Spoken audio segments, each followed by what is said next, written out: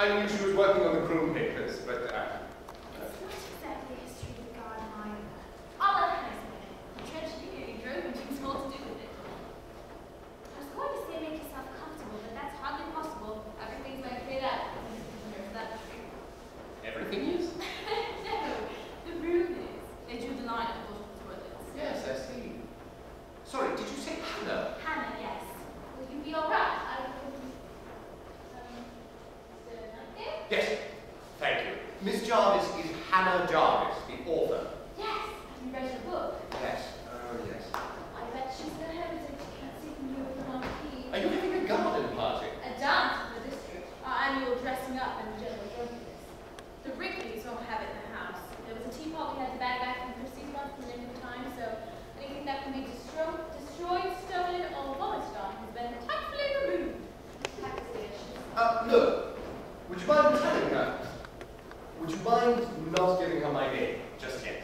Oh, alright. It'd more fun to surprise her. Would you mind? No, but she's bound to ask. Should I give you another name then, just for a moment? Yes, why not? Perhaps another bird. Not really a nightingale.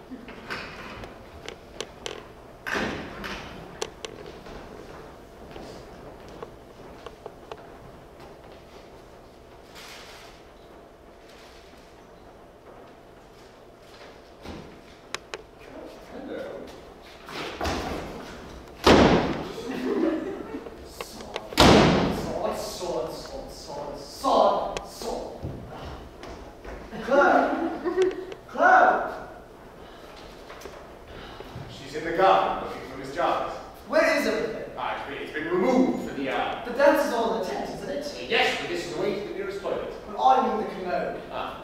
Can't you use the toilet? It has all the game books in it. Oh. The toilet has and the commode has. Anyone looking after you? Yes, thank you. I'm Bernard. I'm here to see Miss Jarvis. I wrote to Lord Croom, but I never received a reply, so... Did you type it? I did? Was your letter typewritten? Yes. Father never responds to typewritten letters. Where have you been hiding lately? Oh. So I telephoned yesterday, and I think I spoke to you. To me? Oh, yes, sorry. You're doing a talk about someone and you wanted to ask her something. Yes, indeed. I'm hoping Miss Jarvis will look kindly on me. I doubt it. Oh, you know research. I know Hannah. Has she been here long? Well, in possession, I'm afraid. Mother read her book, you see. Have you? No. Yes, indeed. Oh, She's terrifically pleased with herself. well, I should be too if I read the bestseller. Agreed. My mother basically reads garden. Well, she must be thrilled to have Hannah Jarvis writing a book about her garden. Actually, it's about hermits. Oh, it's all right. That's what it is. But I'll take my leave for his run. Well, actually, we've met before. A seminar in Sussex a couple of years ago. Perhaps you remember. Was I there? Yes. One of my colleagues thought he had found an unattributed short story by D.H. Lawrence, and he analyzed it on his home computer. Most interesting. Perhaps you remember the paper. Not really. But I often sit with my eyes closed, and it doesn't necessarily mean I'm awake. Well, by comparing sentence structures and the like, this chapter showed that there was a 90% chance the story indeed had been written by the same person as were written above. To my inexpressible joy, one of your maths ball proved that on the same statistical basis, there was a 90% chance the same author had written the Just William books, and much of the previous day's Brighton and Hove Albion. Oh, Brighton, yes, I was there. Sorry. Oh, here she comes now. I'll leave you to talk. By the way, is yours the red monster? Yes. If you'd wanted it, I'd put it out of sight through the stable arch before fire. You won't have anyone in the house with a Japanese car. Are you queer? No, actually. Well, even so.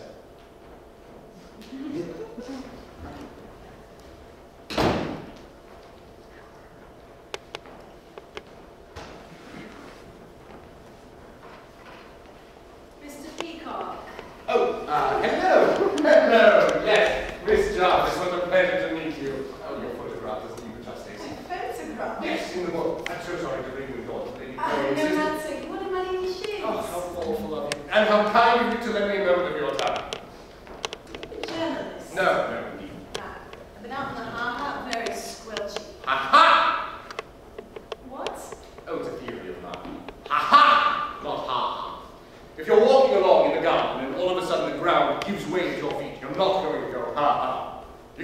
come back and go ha-ha, or more likely, bloody hell! Although personally, I think Murray is up the pole on that one. You know, in France, a ha-ha is used to denote a strikingly ugly woman, which is a much better method, something that's going to keep the cows off the lawn. Mr. Peacock, what can I do for you? Well, you can start by calling me Bernard, which is my name. Thank you. The book is a revelation. To see Caroline Lamb through your eyes is really like seeing her for the first time.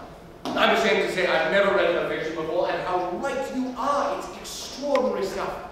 Early 19th is as much my period as anything. Oh, you teach. But yes, and right, like we all, but like you. Although I've never written anything that's sort of like Cara. No, I don't teach. Oh no, all the more credit to you. To rehabilitate a forgotten English author. That's the main reason for becoming an English scholar. Not to teach. Good God, no, let the brats sort it out for themselves. Anyway, many congratulations. I'm sure someone will be bringing out Caroline Lamb's birth now. Yes, I expect so. But how wonderful. Bravo. Simply as a document shedding reflected light on the character of Lord Byron, it's bound to Bernard, you did say Bernard, didn't you? I did, yes. I'm putting on my shoes again. Ah. You're not going out again, are you? No, I'm going to kick you in the balls. Right, point taken. Ezra Chater. Ezra Chater. Born Twickenham, Middlesex, 1778. Author of 2 verse narratives, The Maid of Turkey, 1808, and The Count of Eros, 1809. Nothing more after 1809 disappears from view. I see, and? There is a simply part connection.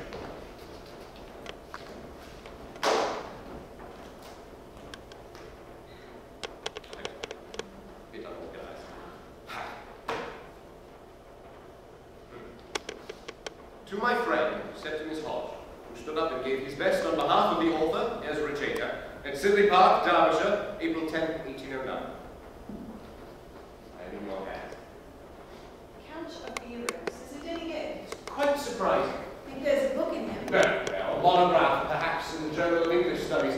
There's barely any information on Chater, not a word of the DNB, by then he'd been completely forgotten. Family. Zilch. There's only one other Chater in the British Library database. St. Mary's. Yes, but he's not a poet, like I was. He was a botanist who described a dwarf dahlia in Martinique and died there after being bitten by a monkey. And Ezra Chater. He gets 2 mentions in the periodical index, one for each book, in both cases a substantial review in the Piccadilly Recreation, the thrice weekly folio sheet, but giving no personal details.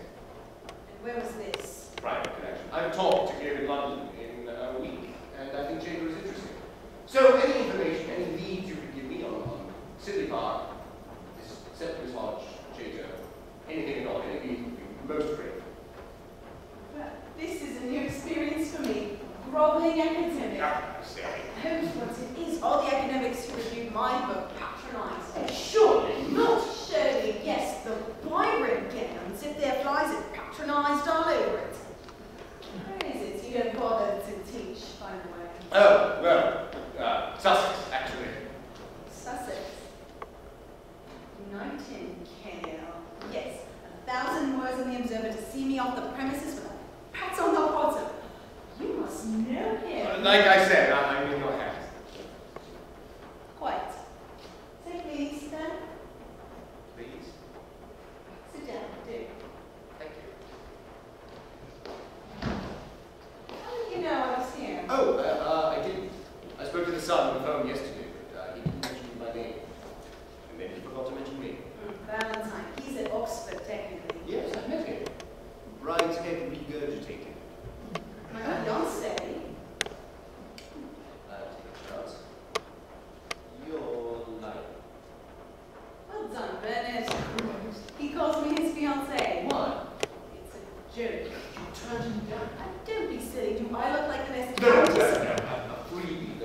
The joke that consoles. And I told it lightly, my fiancé. Yes.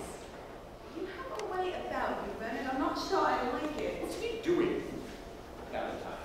He's a postgrad biology. No, he's not. He's a mathematician. He's doing grouse. Grouse. Not actual grouse. Computer grouse. Who's the one that doesn't talk? Gus. What's the matter with him?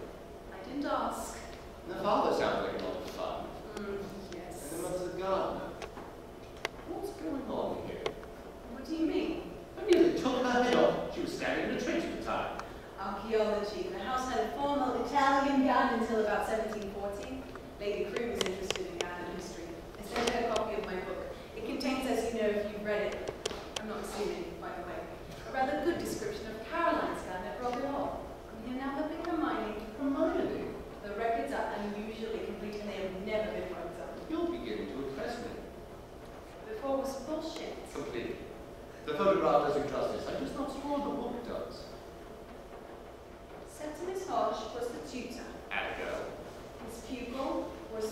daughter, there was a son at Eton.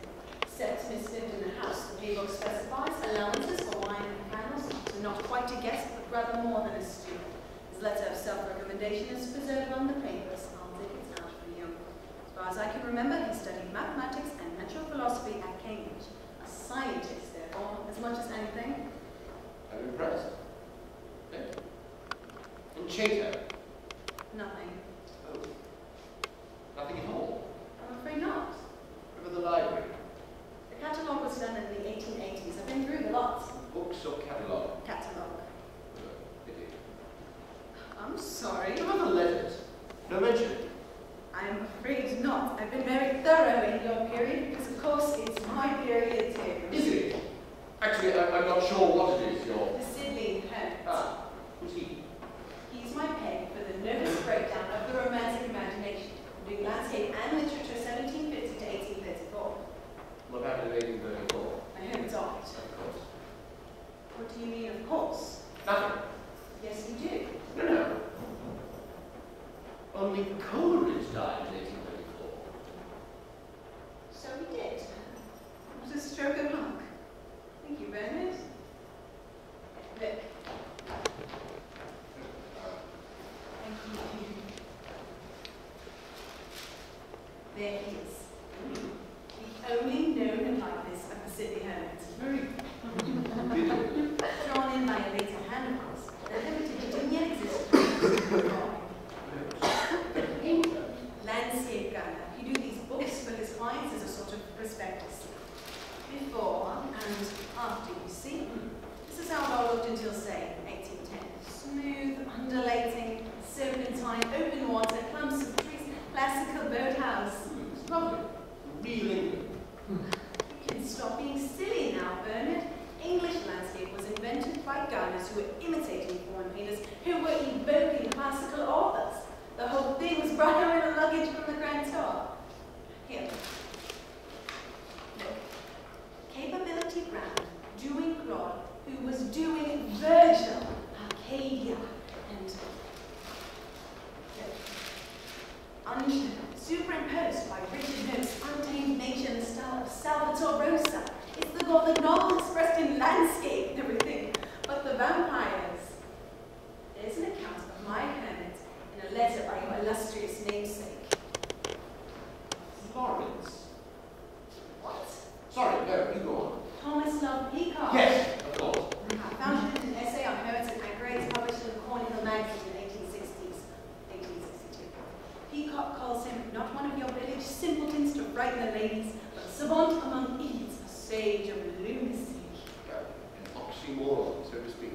Yes, what? Back. Ah, here we go. A letter we have seen, written by the author of Headlong Hall, tells of a visit to the Earl of Croom's estate, Sidley Park. Goes on to... Was the letter to Thackeray? Don't know. Doesn't matter. Sorry, no, you go on. Only Thackeray was editor of the Cornhill until 63, but as you know, he died. His father had held the position of examiner with the East India Company, so if the essay were by Thackeray, then it would be quite possible that the letter... Sorry, I didn't mean to interrupt. You know, the East India Library in Blackfriars is all of Peacock's letters, so it would be quite simple. Sorry, can I look? Yes! Ah, yes, it's been topped and tailed! Ah, this is Thackeray all over. Go on, I'm listening. Unbelievable. You were saying? He always liked this. Like what? Point is, the Crooms had the hermit under their noses for 20 years, so hardly thought him worth remarking, as I'm finding out. The Peacock letter is still the main source, unfortunately. But when I read this, well, it was one of those moments that tell you what your next book is going to be. The hermit of Sidley Park, he was mine. Hey. Epiphany. Epiphany, that's it. The hermit was placed in the landscape as exactly as one might place a pottery node, and there he lived out his life as a garden ornament. Did he do anything? He was very busy. When he died, the whole cottage was stacked solid with paper, hundreds of pages, thousands. Peacock says he was suspected of genius. Turns out, of course, he was off his head. He'd covered every page with cabalistic proofs that the world was coming to an end. It's perfect, isn't it? A perfect symbol, I mean. Of course. Of what? The whole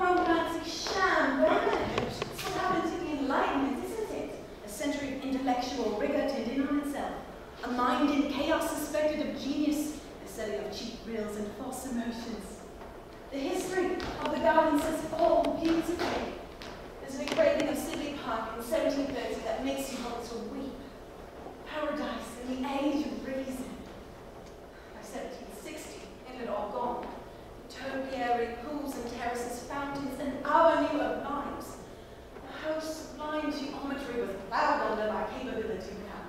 The grass swung from the doorstep to the horizon, and the best box hedge in Derbyshire was dug up for the ha-ha, so the fools could pretend they were living in God's countryside. And then Richard Mipps came in to bring God up to date.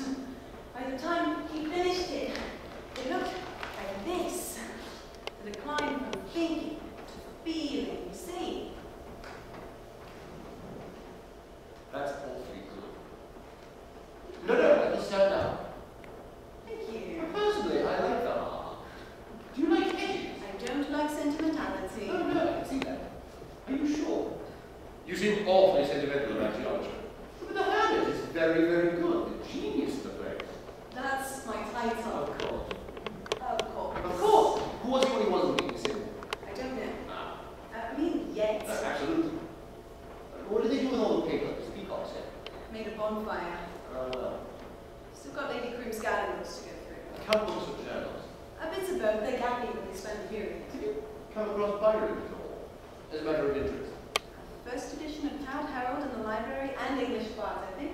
Inscribed. No. And it doesn't come up in the letters at all. Why should he? The Crooms don't come up in years. No, that's true, of course. But Newstead isn't so very far away. Would you mind telling me if I talked about it? Only in the papers you've done it, of course. Are you looking into Byron or Chater? Sorry, just cutting through. There's tea in the pantry if you don't mind us. How kind. I will show you. Oh, let me help you. Oh, no, it's all right. Thank you. I've been saving about the angels. Sweet girl. Oh, really? Really, what? Meant to say, don't worry if Father makes remarks about your calmness tonight here. He's got to think about... Oh, how was the surprise? Sorry. Tea anyway?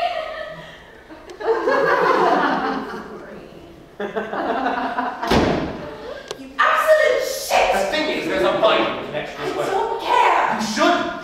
The Byron day, they're going to get their dicks contest in. Oh, really? If we collaborate. On what? Sit down, I'll tell you. Stand for the moment. This copy of the Count of Heroes belonged to Lord Byron. It belonged to Septimus Hall. Ah, originally, yes, but it was in Byron's library, which was sold to pay his debts when he left England for good in 1860. The sales slip is on file in the British Library. Eros was lot 74A, bought by the British bookseller and publisher John Nightingale of Opera Court, Paul Mott, whose name survives today in the contemporary law firm of Nightingale and Macmillan, the present Nightingale being my cousin. I'll just give you the headlines. 1939, stock removed to Nightingale Country House in Kent. 1945, stock returned to bookshop. Meanwhile, overload box of early 19th century books languishes in country house cellar until house sold to make way for the Channel Tunnel Railway. Eros discovered with sales slip from 1816 intact. Photocopy available for inspection. All right, it was in Byron's library. A number of passages have been underlined. All of them, now look at me, not all of them